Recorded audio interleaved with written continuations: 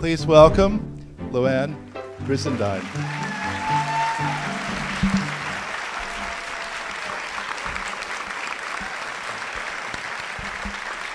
Thank you all very much. I understand there's some signed copies of this out Yes, for sale I in the signed, lobby. if people haven't read The Female Brain and want to, it's out there in the lobby for any of you. If you want to have it personalized, I can do it after this. So thank you all for coming tonight. And this was a very interesting project for me, having done the book and having done the research. And I think they did a fabulous job of it, don't you guys? I think that, you know. So I can't take very much credit for the movie, since Whitney Cummings was she's just awesome in terms of being the scriptwriter, the director. She played me in the movie, and you know, she just has an incredible gift for what she does. And I thought that I had some of my favorites. I love Beanie Feldstein in it as my assistant. I wish I had Beanie as my assistant. She's a doll. At any rate, I'm happy to entertain any questions. Yeah, I thought I just started out. It's not every day that a science book gets adapted into a romantic comedy. And I was just curious. It occurred to me, like, did you have agents out there selling it as a movie, or? Not at all. You know, if are any of you writers in the audience, and you know, kind of that business is someone will option your book, and they don't even tell you who it is, and your agent contacts you and says, you know, we have an option on the book, blah, blah, blah. And I knew from other friends that were writers that about 1 in 50 books that gets optioned ever even gets, you know, anything made. So I had no, and they don't give you very much for it, you know. So I just thought, okay, this is never happening. Then they upped the option the next year, and then I think it turned out that they sold the option to Whitney Cummings or something. And then she called me up and said she'd like to get together with me. Could she come up to Sausalito and have lunch? So that was the beginning of it. She said, I would really love to you know, adapt this book on the screen, because it's my favorite book. It has helped me so much. I love it. It's just, you know, it's my Bible, she said. It made me feel very, you know, she said, I want other people to be able to, just the public who doesn't read things like this, but just to give them a feel for what's going on in the brain. And so I said, yes, of course. So that was the beginning of it. And about maybe, I think it took them about 2 years to do this. I think they shot it all in about 2 weeks. She must have been going absolutely crazy. And she would text me her questions. I stayed on as a consultant, and then every time they wanted to know, well, this is right, is this how this works? And I had no idea how they were going to put it all together and make it work. But those of you, anybody in here in film, you know how hard it is to shoot this and put something like this together. So I was really proud of them for the job they did, actually. Amazing. So it's I assume that Whitney Cummings consulted with you while she was doing the script, or she wrote the script based on a lot of things, and then she sent it to me to kind of correct it for her. So I gave her back a corrected copy of the script. And I was trying to make it as simple as possible, but she said, no, make it as complicated as possible. So then I made it way too complicated, and then we had to bring it back. So it's had some back and forth. But were you around on the set? No, they did a 2-week shoot in different, just like boom, boom, boom. And you saw all the cast they got. I mean, to get this cast for, I don't know what they spent on this movie, but it was between it was under $2 million. It was about in the $1 million. It's really, this cast, you know, they must have all worked for SAG, you know, but they must have obviously they shot it in Hollywood, so I think they all live there. So I guess that's how they did it. But I thought they chose a great cast. Mm-hmm. Definitely. I think we can take some questions now. We do not have microphones for the audience, so I will probably be repeating some questions. Okay, first. I'd like to ask you, in looking at the characters in the movie, do you think back before people became modern and got off the farms and in factories, everything changed, do you think that the differences between the male and the female brain would have been beneficial compared to today in today's modern world? Did you all hear that question about the modern world? And we don't live on the farms anymore, and with the male and female brain differences have been more advantageous on the farm than they say are in the city. You know, I think that you can say that about a lot of things. I mean, let's be clear, first of all, the male and female brain are more alike than they are different. After all, we are the same species, right? I think so. So, and you know, if you think about those of us women, those of us females alive today are the great-great-great-great-great-great-granddaughters of the most successful females at keeping helpless infants alive. So the skill set in the female brain that is tuned to keep helpless infants alive for up to 4 years, you know, they can live after 4 years without our help.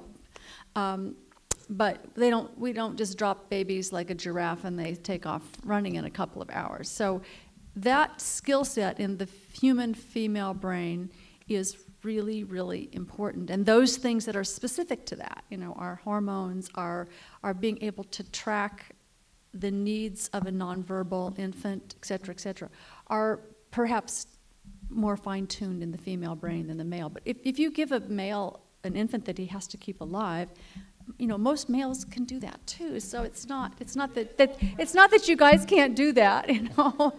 At any rate, thank you for that question. It's very helpful. I think that the context that we live in is changing things. We don't have to have brute strength as much anymore. So I think females are not required to do heavy lifting as much. So the environments in which we can be successful in the modern context, in an urban context rather than on a farm, shifts the male advantage, female advantage somewhat. So thanks for that question.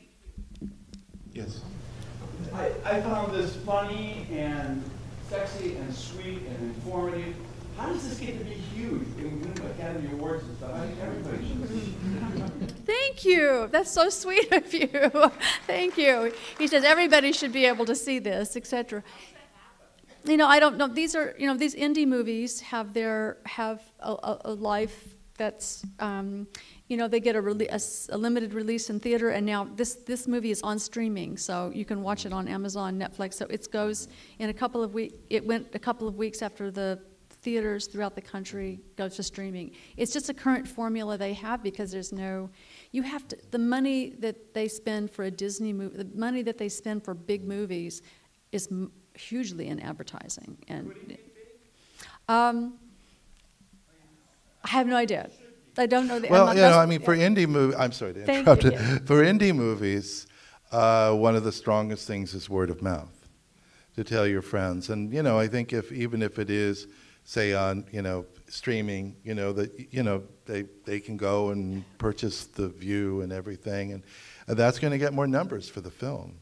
It's not our model, obviously, because we believe in theatrical, but it's a possibility. Thank you for your kind thoughts. We sell out Monday. Will you show it again? What is it? No, well. She's a plant. She's a plant. Well, we might sell it. Okay. If we sell out Monday, I'm going to hold you to that. We'll show it again. Okay. It's like, but no, I mean it's you know obviously it seemed it was ideal, I thought, for the Science on Screen series to do this as a program, especially since Louann is local, you know, and it's just, I mean, also a fascinating story, but you know, behind this film becoming the kind of film it became. So anyway, but. You know, we support all our films, no matter how long we show them. But how long we show them when we run them depends on attendance, totally on how many people come. Yes? So, my name is Kyle Logan. I'm a student at San Diego State University. And about 4 years ago, I was diagnosed with adult ADD. And when I started taking Adderall for a supplement in regards to this, I realized a drastic decrease in the feeling of fighting myself constantly, which inspired me to pursue an understanding of biochemical mechanisms regulating human behavior and consciousness. I've since worked at UC San Diego in the Skaggs School of Pharmacology and Pharmaceutical Sciences, working on neuropharmacology and small molecules interacting with our central nervous system. This year I was taking a sociology course, and we just finished our class on gender, and where I learned that a lot of the behavior that we're told is male or female is socialized at an early age. Now, given my interest scientifically, what I've been working on for the past 4 years, this brought a very troubling question to me. At which point is human behavior and consciousness a socially conditioned habit versus a biologically predisposed reaction? And how can you determine the difference between the two? Okay, if I can simplify the question just for a minute, just like, what part of this is biology in terms of our gender and gender behavior, and what part of it's cultural and how we're raised and how our culture reinforces or inhibits types of our behavior? And I think that's a great question, so thank you for that. And it's very well known, if you ask biologists what percentage of male and female behavior is biological, the psychologists will say, oh, it's about 50-50. And then you ask the biologist, and they'll say, well, it's about 50-50. So both sides, even though they seem like they might disagree, agree that a huge amount of our behavior is conditioned and reinforced, or some is inhibited. The boys don't cry. So there's a lot of boys' behavior that is both reinforced for being a certain way and not in another way. The same things for females. So I think there's a mixture of hormones, behavior, genetics, and our culture. So I think, thanks for that question. It's both. It's clearly both for all of us. Thank you. Now, you had a question too. Well, I guess it's kind of along those lines. I have a teenager, two of them. How do you think electronics and social media are affecting brains? I just find what they are interested in and what affects them is so different than how I was at that age, and I just wonder if you could. Asking about how much electronics and social media are affecting the brain. Now, do you have a son or a daughter that's? I have one of each, a 17-year-old daughter. Okay. Are they both using video games and computer games and social media? The son, okay, yeah. I always get that. That's why I ask. I get that question from moms of sons often. And my son is somewhere in the audience out there. Hello, darling. Anyway, I won't embarrass you, but my son was very into computer games from a very early age. And, it turned out to be a passion of his, and he works in the industry now. So he's a very kind, interactive, socially competent young man. So I didn't think that might be the case when he was younger and playing so many computer games. So I think that toys and what kind of play activities kids have access to at different generations, this just happens to be what's there for this generation. I think it can be too much of a good thing. There's got to be some limits on it. They can't do it to the exclusion of their homework, et cetera, et cetera. And, girls can spend forever texting their friends endlessly. I mean, it never ends. 11:30 at night, 2 o'clock in the morning, they're getting texts from their friend. That's enough's enough. They don't get sleep.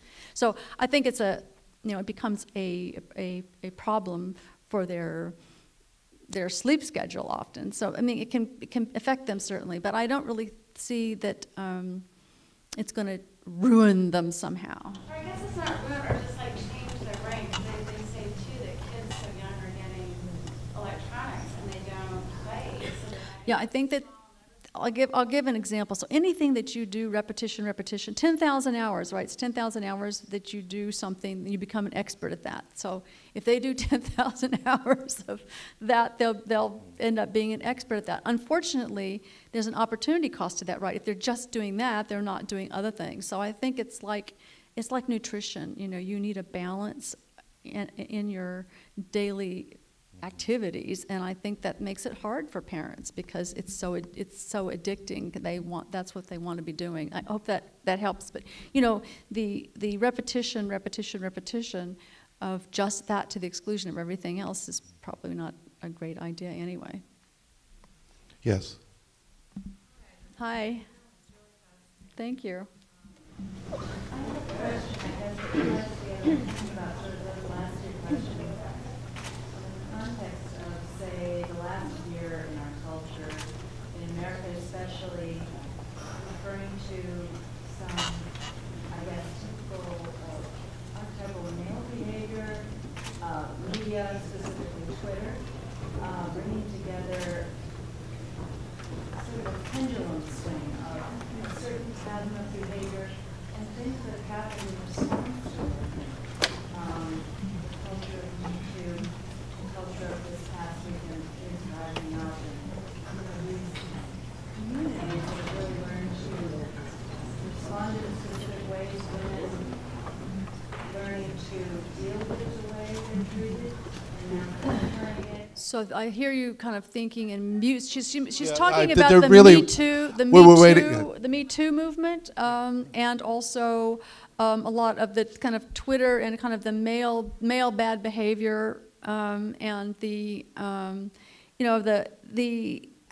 how men and women are going to go through the pendulum swing of our cultural shift right now. I think we're in a moment, and I think the pendulum is swinging, and there's going to be some emergent things, hopefully emergent eventually, that will be more useful and make women's and men's lives in the workplace and together much more able for men and women to choose their own paths rather than having it be something that's men's work or women's work, or that family time is going to be shared more between men and women at work. I mean, I think that's where things are going, and it's going there by fits and starts, and unfortunately it's a painful zigzag course right now. I think it's been a very painful year and a half for most of us in this room probably.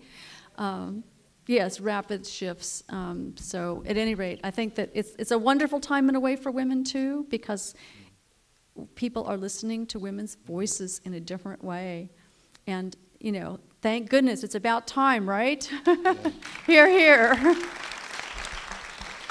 Now, actually, if it's better for the entire audience if questions are succinct, get to them fairly quickly. Yes, you had your hand up for a while. I want to thank you for your book. It helped me raise my two daughters, and it freed me from a lot of the afflictions that they talk about in the movie. Thank you. So thank you. Any chance you could give us a sneak peek into what 2.0 is going to focus on? Halavai. Anyway, I'm trying to think about putting together a book for women in the 50 to 100 plus range, because after you're 50, they just call us all postmenopausal women. Between 50 and 100, only one word for us, but there's more phases in development than that. So there's going to be pieces of all of that, and I'll keep you updated. Thank you. There's a man right back there with his hand up. Yeah. Yeah. Hi. I wonder if you could comment on your thoughts on the differences between men and women in their interest in helping other people, even if there's no expected gain from it. He wants to know about the male and female version of helping others, even though there's no gain. And I don't really feel that there's necessarily a gender specificity to that. I'll give you an example. I'll out my husband a little bit, but this morning he spent several hours on the phone with the wife of a friend in another city whose husband is in big legal trouble, and he's trying to help him and that family figure out where to go from here. And he's just out of the goodness of his heart and his empathy helping other people that he cares about. So I don't think there's any, women do that all the time with their friends. I mean, I have a lot of my swimming pool friends here, and we all, hello, we basically, we help each other out all the time with problems or with advice or with whatever we can help with. So I think it's a very human quality to really want to help others and to get to feel honored to be able to help.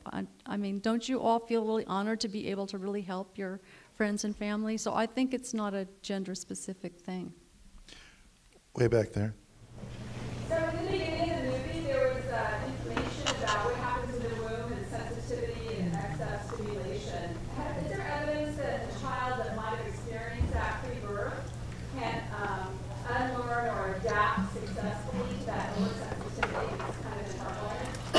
So her question is about the oversensitivity, that if really dramatic things happen while your mother is pregnant with you, that you can end up being wired in maybe a maladaptive way, let's say. And you know, there have been some very deep human studies of that have to do with looking at a woman who had a child in war-torn Europe, and the baby was, one of the children was born, let's say, after the war, a brother or sister, and then one of the children have followed for now, I think 75 years, they followed some of these people, and ones that their mothers were pregnant during time of war and incredible stress and malnutrition, and just are much more sensitive in some ways, and have actually end up having more cardiovascular diseases and more diabetes. So there's an interesting correlation with that. You can imagine those are almost impossible studies to do in the human population, because they have to take something as dramatic as war-torn Europe, where bombing was actually happening in those cities. So those are not studies you can replicate very much. So they know that it does have an effect. And your question is, I think that if you can ameliorate some of that, that trauma would mean that you would have a sensitivity to keeping that person's life less stressful, better nutrition, better sleep, all the things that would be helpful to any of us might be even more important for someone who was in that kind of way, quote unquote, traumatized in the womb, if you will. I hope that's helpful. Yes. Have they optioned the male brain? Have they optioned the male brain?